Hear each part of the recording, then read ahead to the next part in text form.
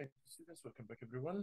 This is a new lecture in the production, and we will talk here right now about the production manufacturing.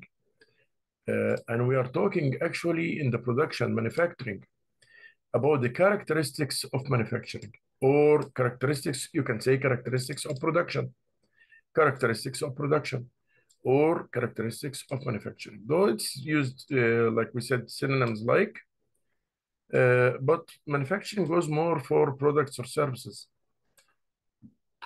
So the first thing in the characteristics of manufacturing is the specialization.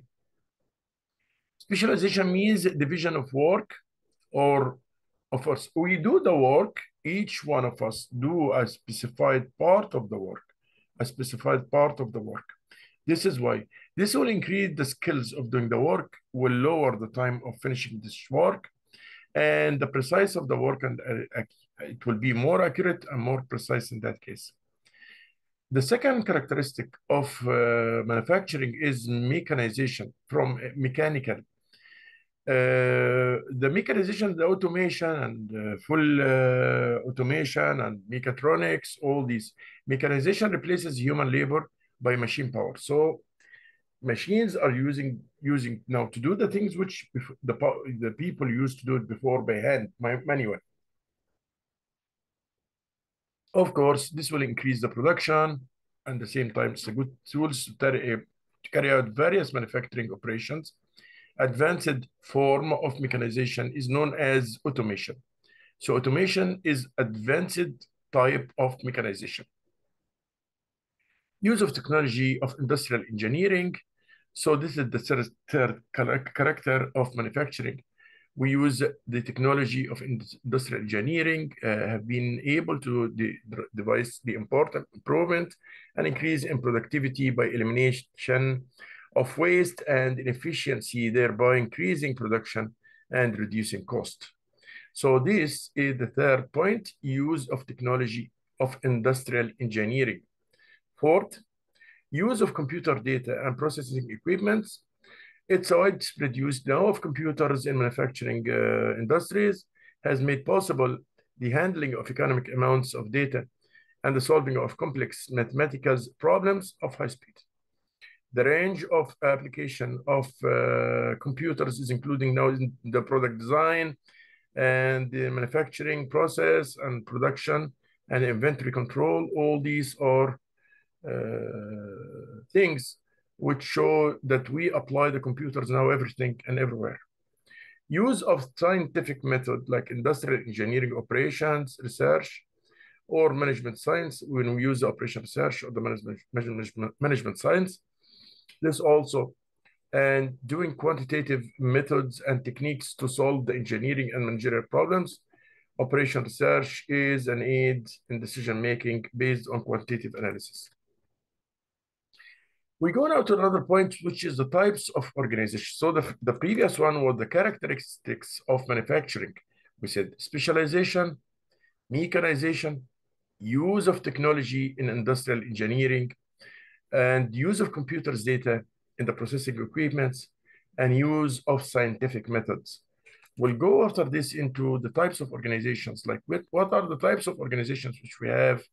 We have manufacturing organizations, we have hospital organizations, we have airlines, as example, restaurants, retailers, and theaters.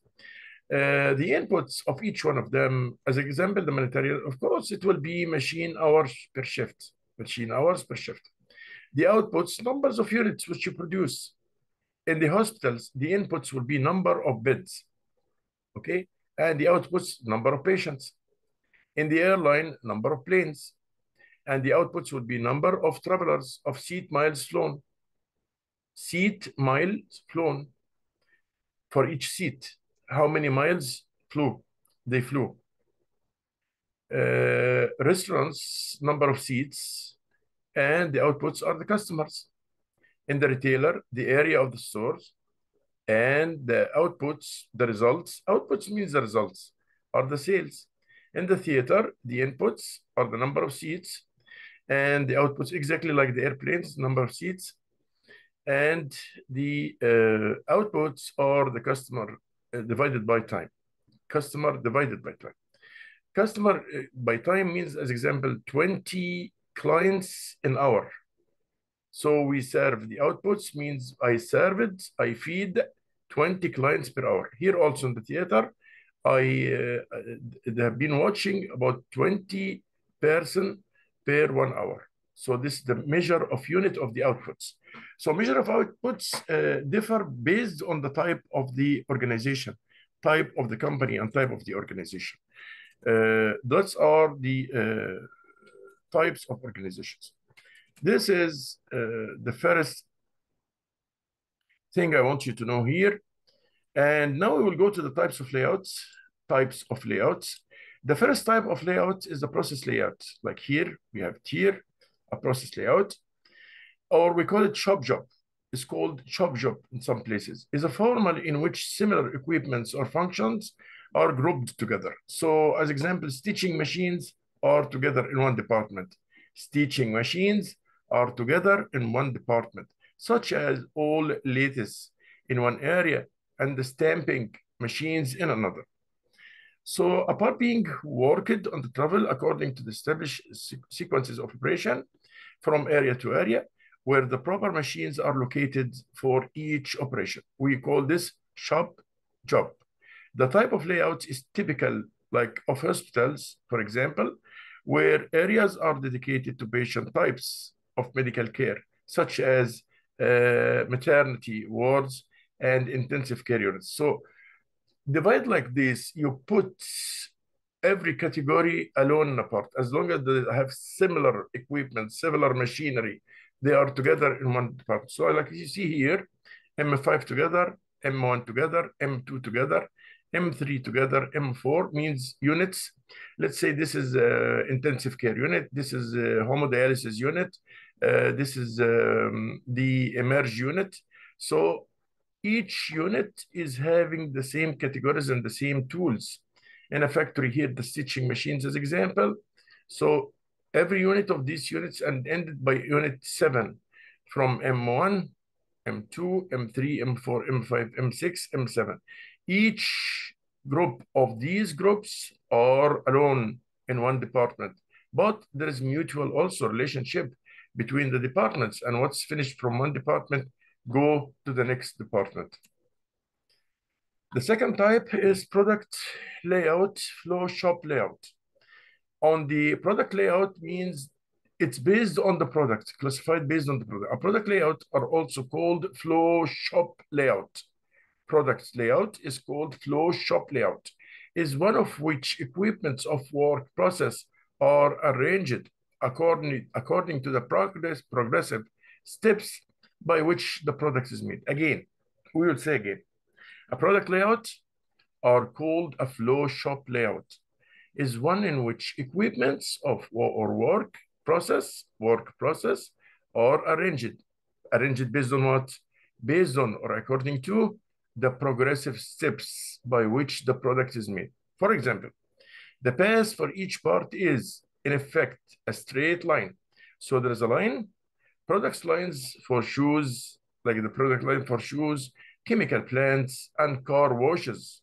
You see the car washes are all product layout. Okay, so the steps now till the product is done. Here, the product follows a fixed path through the production resources. The resources are arranged to minimize the material movement requirement. Look at this. So here, the operation go from step to another step. M1 goes to M2, to M3, to M4, to M5, to M6, and ended by M7. Stages of production move from one stage to the second, to the third, to the fourth. So it's based till the product is totally finished. Till the product is totally finished. That's what we call it. Again, product layout.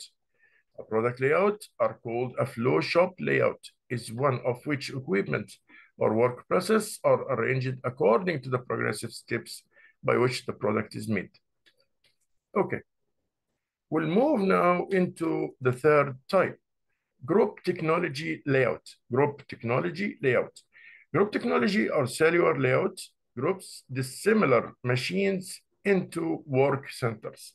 Now the machines here are not similar to each other. No, the machines are dissimilar or cells to work for products that have similar shapes and processing requirements. A group technology exam layout is similar to the process layout in that cells are designed to perform a specific set of process, and it is similar to a product layout in that cells are dedicated to a limited range of products.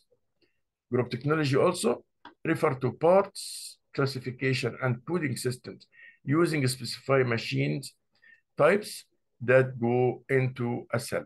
The product mix appropriate for this arrangement is similar to that of the shop job. So products are grouped in classes that have some similarity with respect to a processing. A manufacturing cell is designed for each group, consists of machines particularly adapted to the process required. Here it is. Yeah, different machineries in one group. Different machineries. For each group which is similar, we have one machine for them or whatever. Here it is. We have M1, M2, M3. We have M2, M5, M7, M6. And we have M2, M3, M4, M6, and ended with M1, M7, M4. Fixed position layout. This is like the planes and the heavy industries. Is used in the heavy industries. Simply because you cannot move the product itself. It's very hard to move the product itself. In a fixed position layout, the product remains at one location. Like the planes, just remember the planes. It's a fixed position layout. Manufacturing equipment is moved to the product rather than the vice versa. So all the feeding of all the product in one place. Construction sites, like as example, and movie slots are examples of the format of this format. And the planes as well. For tasks on large objects, such as the manufacture of an electrical generator, the construction of a building, or the repair of a large airplane. Look at this, repair of large airplane or construction. The machines implementing the operation must come to the product rather than the product move into them. So here is example. The raw materials, the machines and the equipments and the labor, they feed together the aircraft assembly. They assemble together the aircraft, and the aircraft finally is done and finished. The fifth type of manufacturing systems is flexible manufacturing system or production system. The flexible one system is with automated material handling, moving individual units of products between automated process, robotic manipulation often handle the material. So totally the flexible depends in most of the cases on the robotics. And the flexible depends in most of the cases on the robotics. Using computer-controlled movement and processing, a wide variety of products can be manufactured. All of this to be accomplished with very low setup time, great flexibility of functions, and very little manual labor. One of the things which is important in the flexible manufacturing system, one of the things which is very important in the flexible manufacturing system is that it depends on little labor, The diversity of possible manufacturing system or the rapidly changing technologies, because once the technologies change, manufacturing system may also be changed, makes detailed considerations of the design beyond the scope of the text.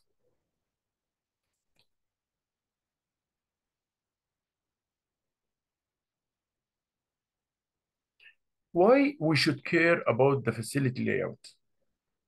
It influences actually on the efficient layouts and the manufacturing function. The manufacturing function also is affected by the facility layout. The good layout helps to manufacture good quality and less manufacturing costs. Long distance movements should be avoided because we don't need to shift and waste time in moving the product from one stage to another stage. Full utilization of area and workforce. You used the space area, the best use. This is one of the important things why we care about the layout. Full utilization, you use it. It minimizes the lead time and production delays. So no delays between one stage and the other.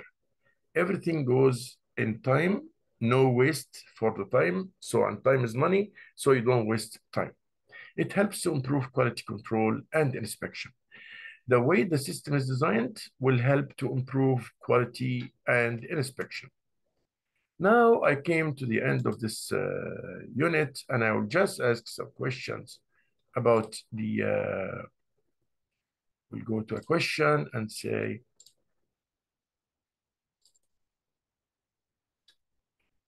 discuss types of manufacturing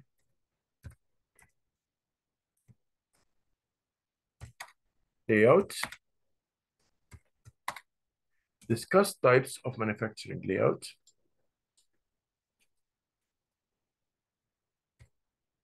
This is my first question today. My second question is,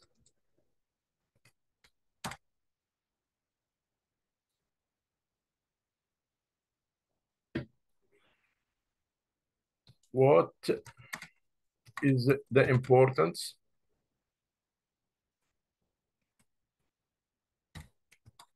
of optimal manufacturing layout system?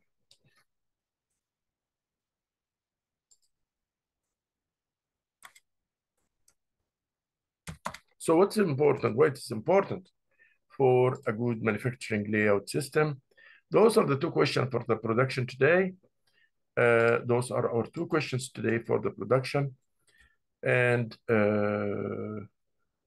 yeah, so I want you, my dears, just to work on these two questions. Thank you so much. I will be here like around 5 minutes here waiting for your answers. This is the first question for today. Discuss the types of manufacturing layout. We talk about 5 types of manufacturing layout. And what is the importance of optimal manufacturing layout system? And this will be the second question today. Shall be waiting for your answers for around 5 minutes here before we move into the next video. Thank you so much. Thank you.